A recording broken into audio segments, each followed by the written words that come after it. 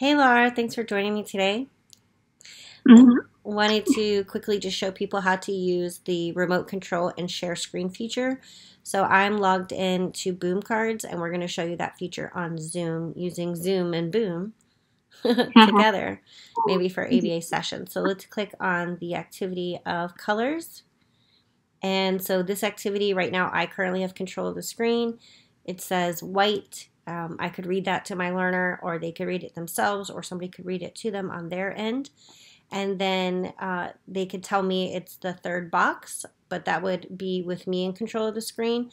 So that would be fine for language programs. But really, if I want the learner to be able to manipulate the mouse, then I'm going to go to remote control, select give mouse and keyboard control to, select the participant, which in this case is Lara.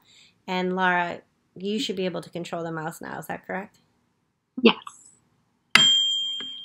Awesome. I can tell.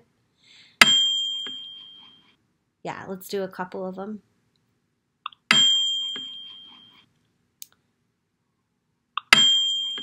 All right, stop here. Okay. So if your learner can follow the instructions and stop, that's really great. But let's just say, Laura, that you're moving the mouse all around. Can you try to just, yeah, so that's becoming difficult for me to gain control of the mouse. So I would say, probably give some cue or maybe need to work on that or have the facilitator available to be, to come right in if I alerted them through text or something. So, okay, Laura, I'm going to have you stop. And then I can go to remote control and I can abort control and then I have control of the screen again. There might be other ways to do that, but right now it seems very hard to have two people at one time. You could always probably stop your share. Laura, you can also request access, right? The remote control on your end. Can you do that so I can show what the box looks like? Yes.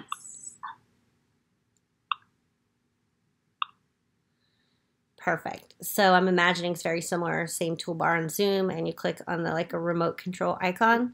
Remote control, it says. Yeah. And so here it says that you are requesting remote control. It does say I can regain control at any time by clicking on the screen. So let's try that. So I'm going to approve it for you and have you do like one or two more. Can you get one incorrect, please? Sure. Can you get a different one incorrect on this same one? Hmm. And see if it'll let you do that a third time. Okay.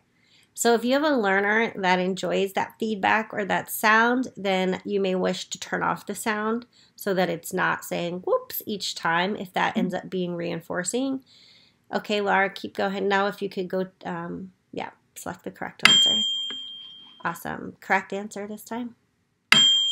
And if you could just move the control again all around the screen. All right, so I clicked it, I gained back access of it.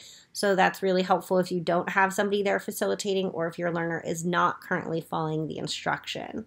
So that's really great. Once you requested access, it alerted me that all I had to do was click and then I regained control. So that is really awesome. Let me try to turn what it's like to have the sound effects. I don't know if there we go. I think they're off now. And then Laura, I'm gonna give you control again and have you do an incorrect one. So now you can see that the sound is off, but it's still giving that image, that little bit of a feedback. So again, if that's something that doesn't really work well for your learner, or if that becomes a challenge, then you might want to look at a different program or a different, you could do different learning cards within the Boom Learning software. Excellent. Thanks, Laura, for joining me today so we can make that quick video and show how Boom and Zoom can work together and how we can switch over controlled access of the screen. Of course.